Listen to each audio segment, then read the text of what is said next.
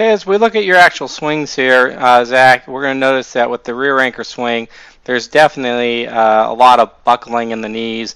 You almost really collapse with your pivot pedestal, your legs through the ball into the finish.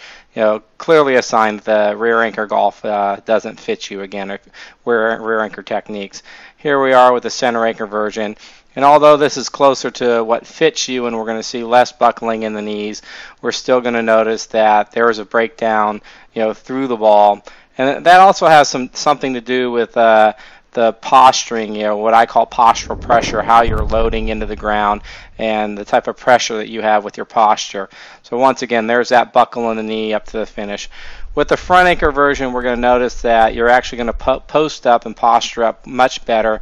The counter swivel actually looks a lot more natural here as well. You don't have as much secondary tilt that you tend to exaggerate in all the other positions.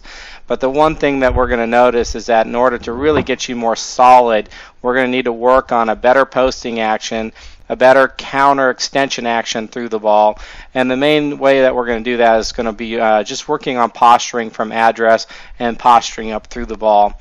And those are the techniques I want you to work on before I see you down here in Florida.